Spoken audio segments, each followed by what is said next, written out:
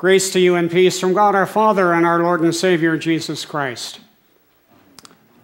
You know, I can just imagine Jesus saying, I will send you the Spirit of the truth.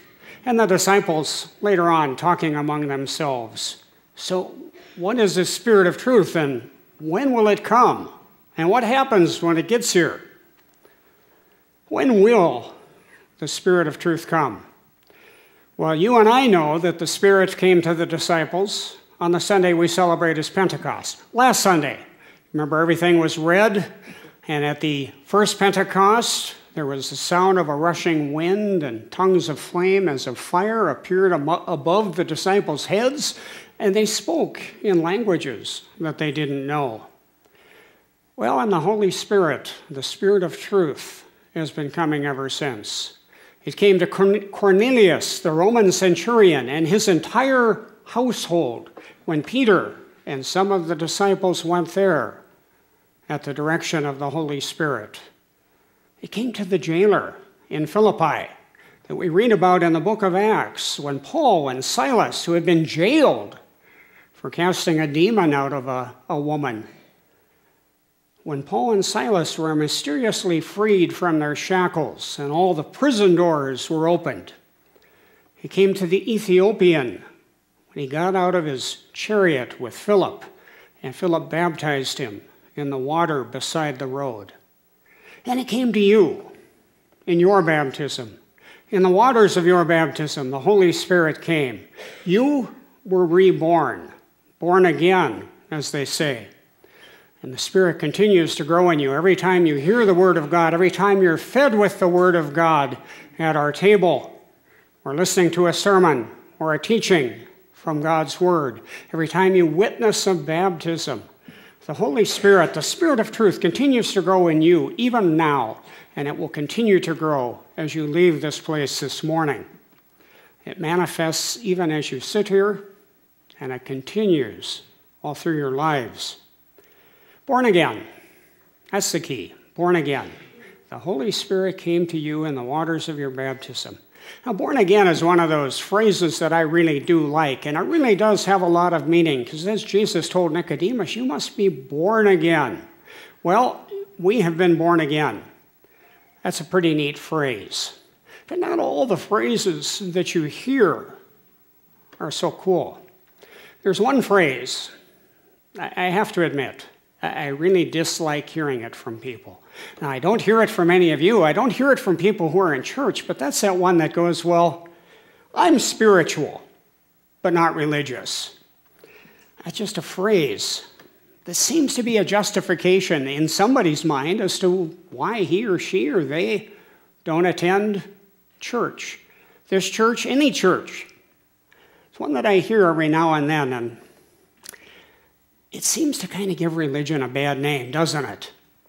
Not that there aren't times, not that there haven't been times when religion doesn't deserve or does deserve a bad name.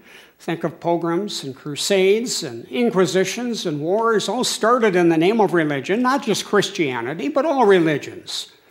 So there are times when that bad name seems to be deserved. But as I thought about this more and more, I thought about religion and all the things, the good things, the wonderful things, God's work that is done in the name of religion by religious people. Hospitals started all around the country and all around the world by religious orders, by churches. You know, I grew up down in Austin in southern Minnesota, and the hospital there for years was called St. Olaf Hospital, started by people from St. Olaf Lutheran Church. Now they're affiliated with the Mayo Clinic. But that hospital, among many, many hospitals, started by a church, started by religious folks, started in the name of religion. Think of things like hospice, started again in the name of religion, by religious people. Think of things like homes that are being built by religious people, food shelves, soup kitchens, shelters for those who don't have a place to stay, all done in the name of religion by religious people. The list goes on and on about all the good things, the wonderful things, the examples of God's work that are done. But I continued to think about this phrase, oh, I'm spiritual but not religious. I thought about it in relation to our gospel this morning. For a lot of people, I think, when they say something like that, they have in mind that I'm spiritual, meaning that I'm of heavenly matters. I don't need the trappings of religion. I don't need the community or anything like that. I'm heavenly. That's where my mind is. And I start thinking about that phrase that I haven't heard it for a while. They're so heavenly minded, they're of no earthly use. Well, I don't know too many people like that. At least I kind of hope I don't. Not in this lifetime anyway. But I started thinking, continued in that vein of thought. Heaven, spiritual, and then, well, religion must be the trappings that happen here on earth. The things that are bound to earth. And, well, for some folks, it seems like they're separated. You can be spiritual, but you want nothing to do with religion. But for you and I, they go hand in hand. You cannot separate them. Christ sends the Holy Spirit to us in our baptisms. Water, earthly water, is poured out on us. We're washed in water in our baptisms. That's a thing of earth. That's something that is tangible. But united with the Spirit, we are washed free of our sins. In the waters of our baptism, we die daily and rise daily. Forgiven. Saved. Water in the Spirit, Spirit in the water.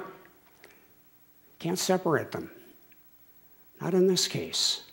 But it's an example that for you and I means that we are guided in our lives right here and now on earth, our earthly lives, our religious lives.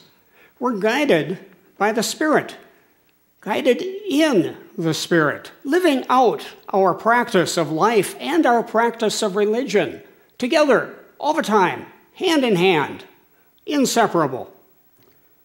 As I mentioned, last Sunday we celebrated Pentecost. This Sunday, today, we're celebrating Holy Trinity, Trinity Sunday. Now, we could ponder the mysteries of the Trinity, but after all our pondering, after all our thoughts, after all the examples that pastors like me like to use, the Holy Spirit, God the Father, God the Son, like an egg or like a tree, after all that, the truth is, it's still a mystery. We really don't quite understand it. But there it is, Father, Son, and Holy Spirit. And instead of pondering the mystery of it or expounding on Trinitarian doctrine, which I know you were all really hoping that I would do this morning, I'm going to really try to relate the Trinity to what I've been talking about.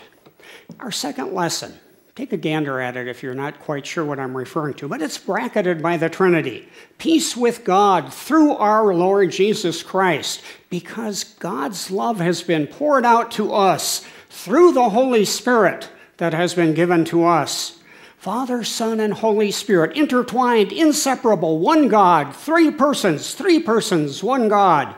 And all of it's reinforced by our gospel this morning. Jesus sending the Spirit of truth, which glorifies Jesus, who glorifies the Father.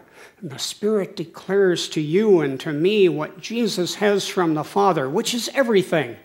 The Spirit declares to us in and through our lives the crucifixion, the resurrection, salvation by grace through faith, declaring to us what Jesus says about loving God, loving neighbor, doing unto others as you and I would have done unto us, doing unto the least of his brothers and sisters, and in so doing, doing unto Jesus. Dying and rising daily in the waters of our baptism, living into the truth, through Jesus, through the Spirit of truth, the Holy Spirit, living in imitation of Christ, giving ourselves even as he gave himself for us, acknowledging and rejoicing in how you and I,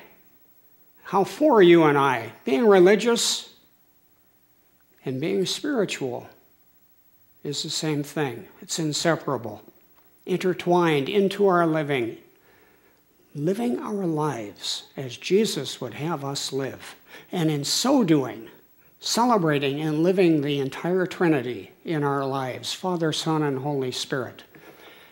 You know, when you hear somebody say, I'm spiritual but not religious, maybe the thing to do is with a gentle smile say, you know what?